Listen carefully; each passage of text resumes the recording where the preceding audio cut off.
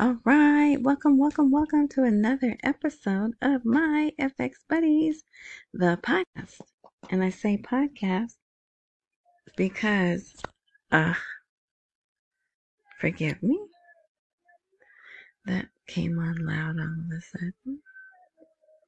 Is that turning it down? I don't think so. Huh? There we go. All right. Okay. So, it's episode 39, I believe. That's what we're going with. 39.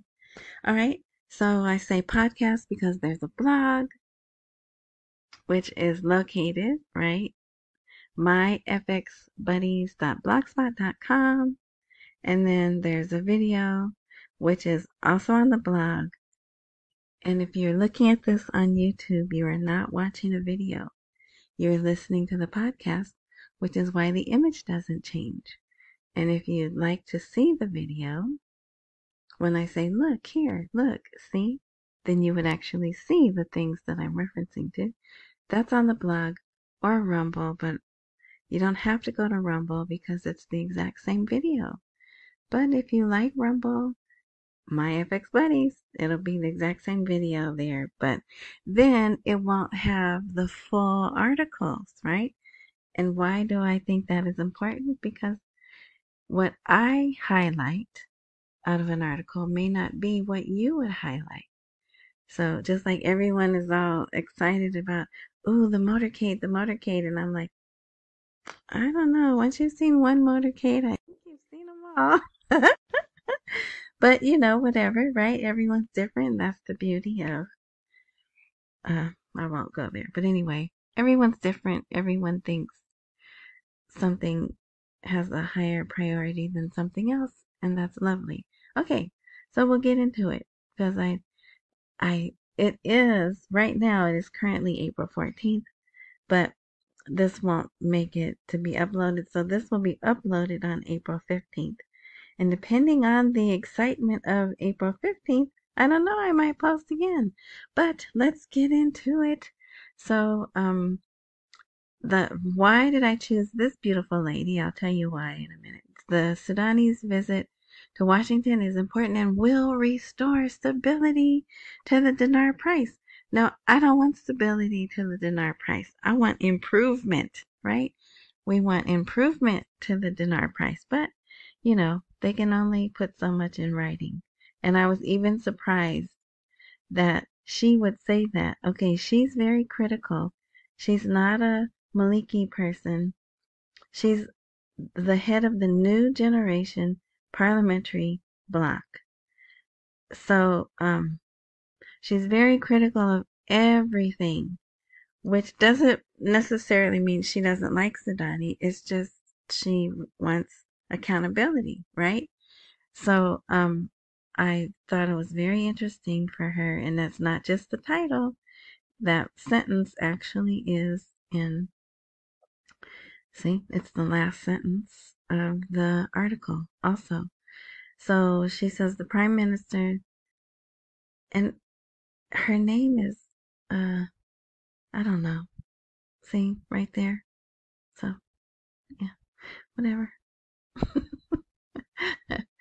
So, the Prime Minister's visit to the United States of America comes at an important time and will be a transition towards a new phase of relations, especially since the visit is evidence of the Iraqi desire to build a sustainable strategic partnership based on mutual respect. So we're hearing that partnership, build a partnership. That to me indicates they know we're not leaving, but we need more equity, right? In this partnership. So it's interesting if you really look at the words. But then the files that will be discussed, whether economic, security, or political, must certainly benefit Iraq and have a role in the recovery of the economy and the return of stability to the dinar price. I would even like recovery of the dinar price, right? I would like that better than just stability. It's been stable, right? It's stable in the wrong direction. But anyway, so, okay. Now, This is a good article of I think Monday, Sunday and Monday. But I will tell you, there's a document out. It's a 40-page, what are those things? PDFs that should not be out. It has way too much information. I'm not even posting it. I'm not sharing it. Um, if I was a diplomat and all this information was out on my delegation and me, I would be upset. But maybe they don't know it's out, and of course it's not the exact detail, but it's got a lot of information. But anyway, so yeah, I'll show you two pieces of it at the end. But so here is the 8th, which is the news channel, reveals the schedule of Sudanese visit to Washington. So it'll be a week long. At the time of them writing this, he had already arrived in Washington, D.C. He began, oh, and let me just tell you, they are so excited in Iraq. The military not escorted, but lined the carpet as he walked to his plane. Um, they keep showing that over and over on their TV. They have this like commercial, I guess, where it's showing him, and I'll show you the image. It's very stately, trying to make him look like a power figure. I'll show you that in a minute.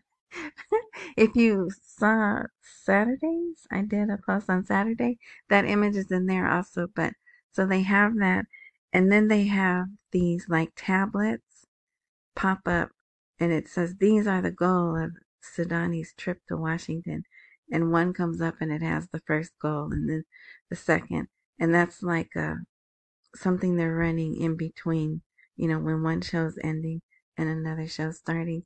They're showing that, so they are very excited about this trip. Okay, let's see. Here on the 14th, he met with Brett McGurk, Amos Hochstein, which he is advisor to the U.S. President for Internal Affairs. Then tomorrow he's going to meet with the President, Blinken, Austin, Wally Adameo, who's the Treasury Secretary, Homeland Security guy, Mayorkas, and Jake Sullivan. And some of these people he's already met. He met them at the World Economic Forum. He met them at the UN in New York.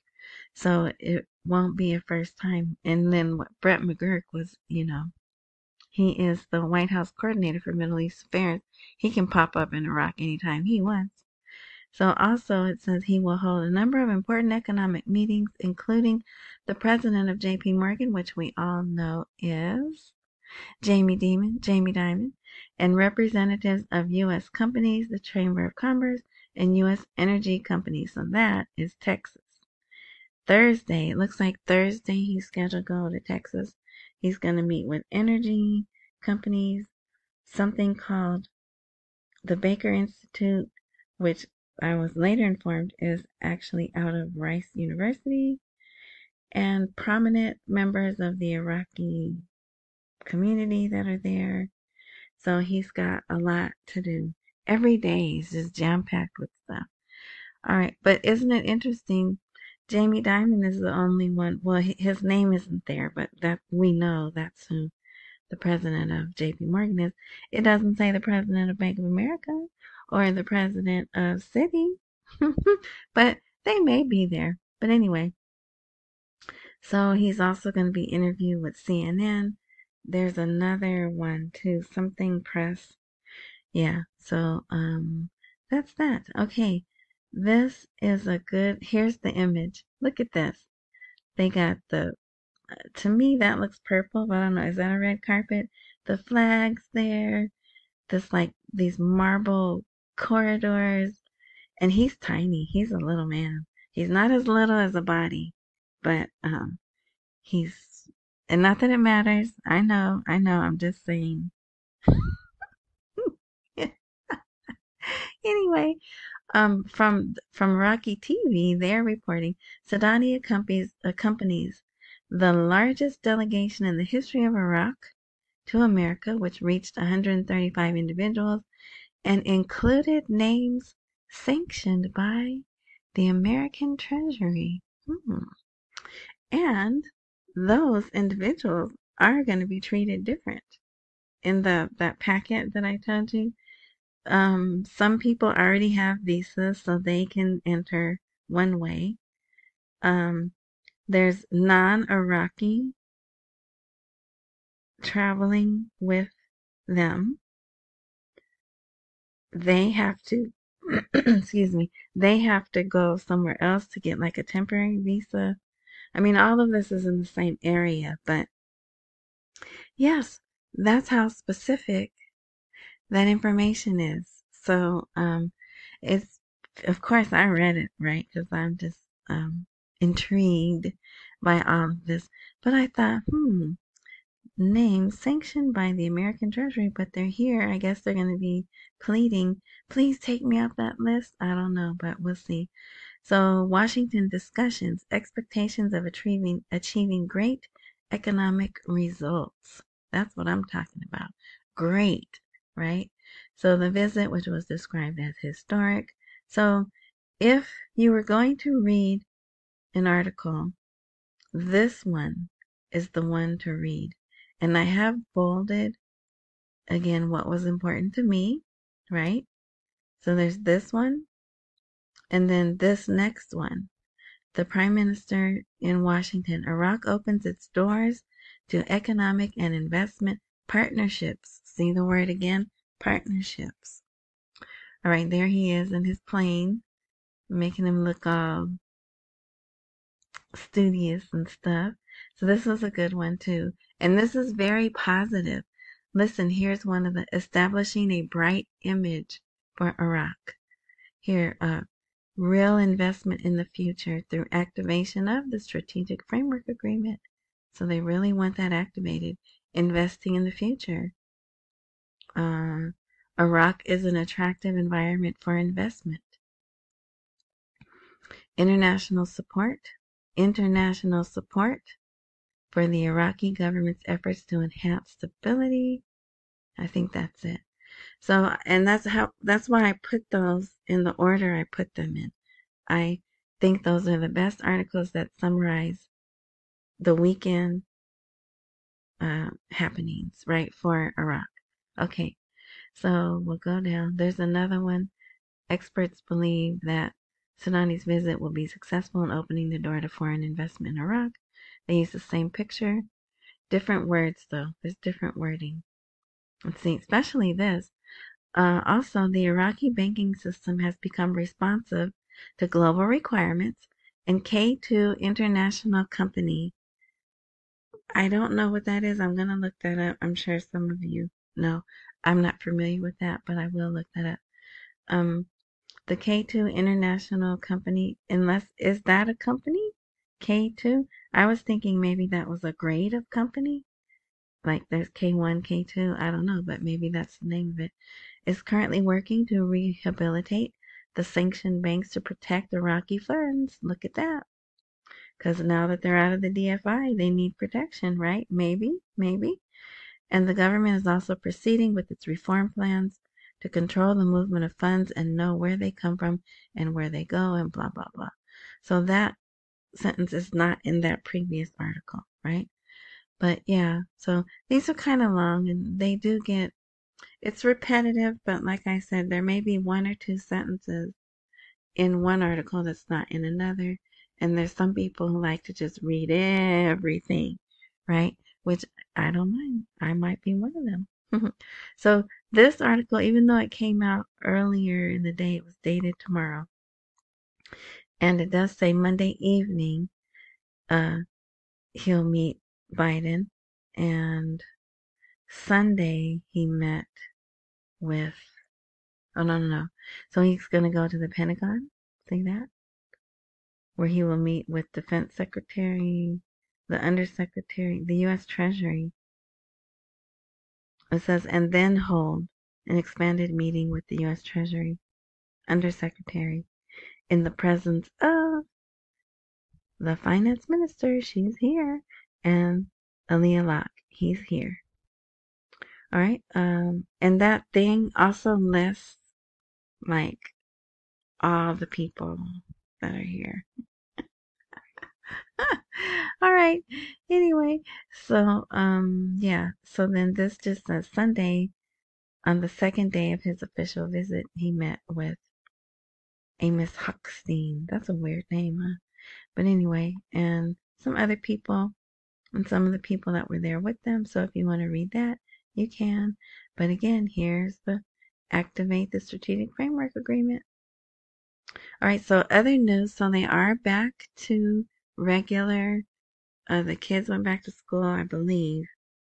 The people are back to work. Matter of fact, they have such a problem with traffic that they're what's the word? Stacking? I don't know. That I can't think of it. But they're changed work times to have less people on the road, right? At the same time. Like you go to work at 8:30, you go at 9:30, you go at 10:30, right? Well, it didn't work. But anyway, so that's how I know they're back to work. They apparently did not get their extension. They wanted to extend the holiday till Tuesday, but it doesn't look like that was granted. So here is, I just thought this was interesting. This guy is a previous, yeah, so here's that guy, remember? Is that Shabandar? They're running his tweet again and running his article again, where he's giving praise for Sudani that he puts the interests of Iraq above all considerations. So I thought that was interesting that they ran it again. And it is a new date. Okay, so when yesterday's podcast or whatever ended, the strikes had just started from actually now they know there was like either 4, 6, or 8 different places where all these rockets were coming from, and 2 of them are actually in Iraq. But I don't know why they're making such a big deal about that. They know that there's Iranian-backed militia in Iraq. So, yeah, of course they participated, right? But, yeah, so while, who knows if Sadani was in air, in his office, whatever, but while that was happening, Sadani was talking with bin Salman. They haven't been printing his name. Here we go. Saudi Crown Prince Mohammed bin Salman, and they still left off some stuff too. But they were talking about what was happening, what was going on, and how do we get this, under control. So, of course, they want, and I believe that it was timed perfectly as Sudani was making his way here. That they're definitely going to be part of the conversation, right? Iran will definitely be part of the conversation. Okay, let's see. Central bank approval to transform the industrial bank into a joint stock company. So it looks like they are taking a privatized, probably state-owned bank and making it a public stock that they'll have on their stock exchange. So that happened. I left out the A. And there's more about that if you want to read that. I thought this was an excellent example of what will happen to us all if we go digital. Citizens complain about banks, and a banking expert confirms Iraqis are slaves to loans. But really what it is, it's not that they're enslaved to the loans. It's enslaved that their money goes right to the card, right? And then the loan payment is taken right off the card. And I know, yes, they took the loan and they should pay it. But here in America, I don't know, because there's other countries that listen. We have a saying called rob Peter to pay Paul. And you juggle, right? If you have control over your money, you can say, well, I know this is due on the 21st, but this other bill is due on the 9th.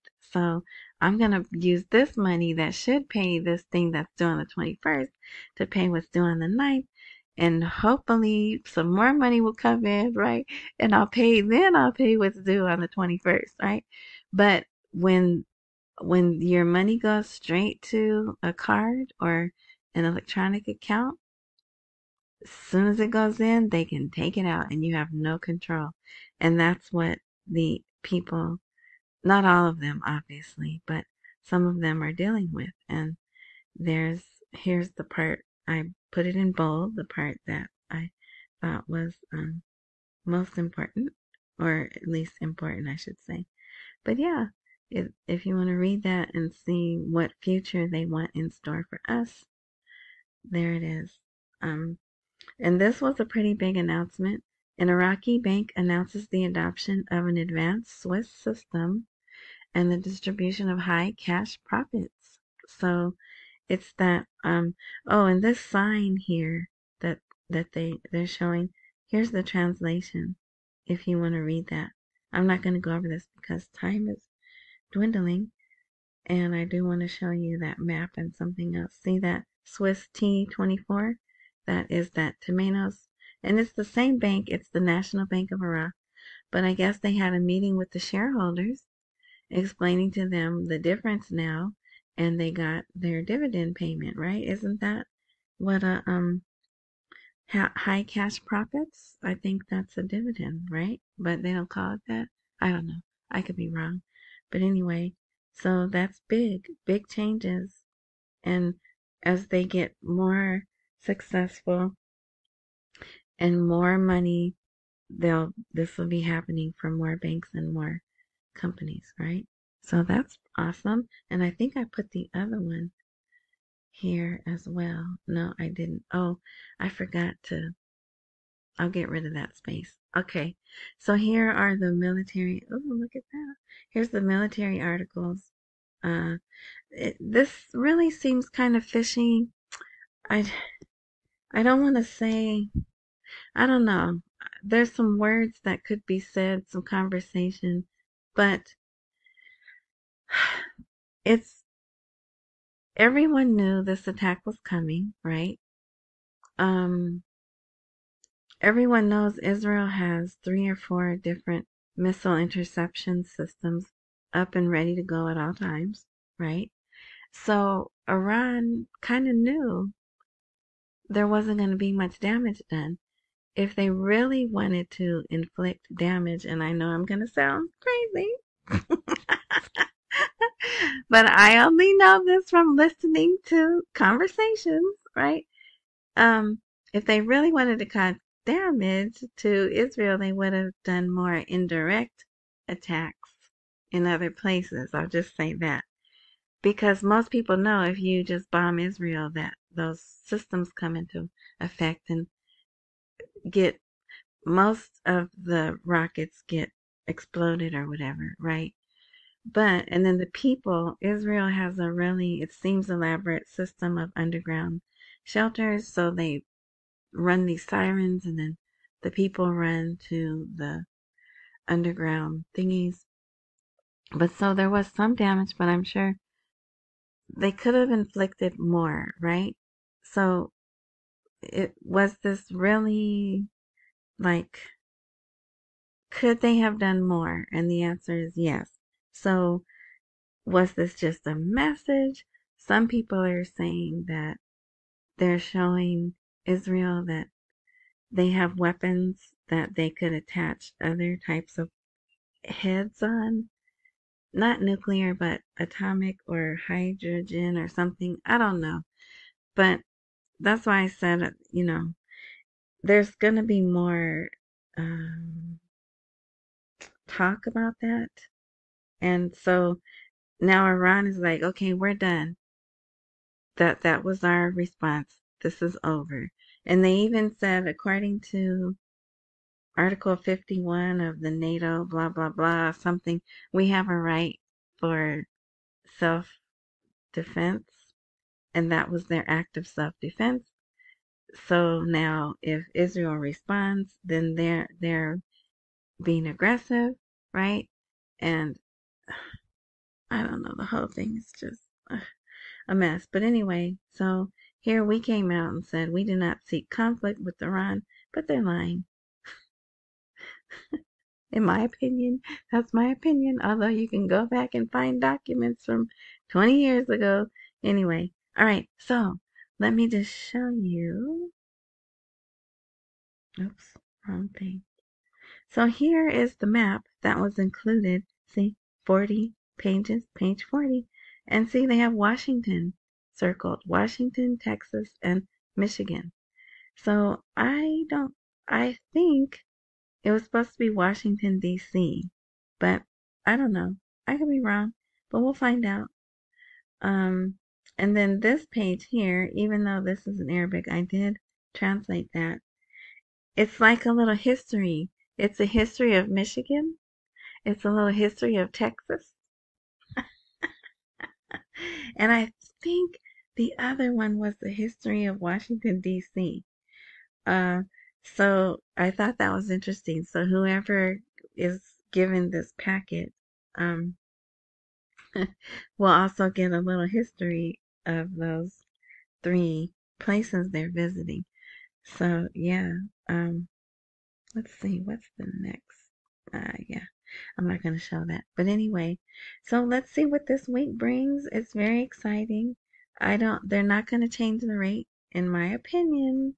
And be ready if you guys look at all the other sites with the guru chatter and all that stuff. Be ready to be on a roller coaster ride because they're going to be, yeah, anyway, I'll just say that. But in my opinion, they're not going to change the rate while he's here because that will look like he had to come here to get permission to do it, right? And granted, you can say, well, it's the same thing. If he leaves here and he goes back to Iraq and then changes, it still looks like, yeah, but at least it'll look a little bit less that way.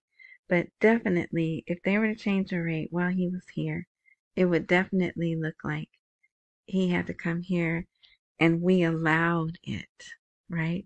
And they're not going to do that. But it's all good.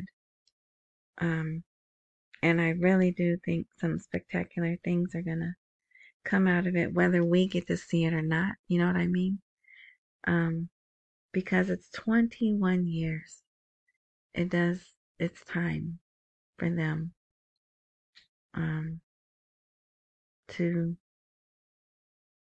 if they're not going to release them totally, let them get to the next stage. Oh yeah, and there's another article, new era. So that's wording, and it's in here. Oh, let's see. I think I could find it. Did it pop up? Okay, era. Oh no, I'm not gonna be able to find it. But here, new phase. I wonder, can you say the phrase? No. But anyway, the phrase new era is in here. And in one of these articles. Matter of fact, it's a golden title. No. But anyway, yeah. So they're expecting a lot to come from this. So we'll see what this week brings. All right, I hope you had a good weekend. It rained here. It was cold and rainy, but whatever. I'm glad to be here, glad to be alive. And yeah, so accumulate while we wait for the rate to appreciate. Don't miss any meals. Pay all your bills. And enjoy the rest of your morning, night, noon, whatever time frame you're enjoying this content. Oh, if there's a subscribe or join or follow or whatever button wherever you're looking at this or listening, click that. So when I do update, if everything works as it is supposed to, you'll be notified. And yeah. All right. Until next time. Thanks.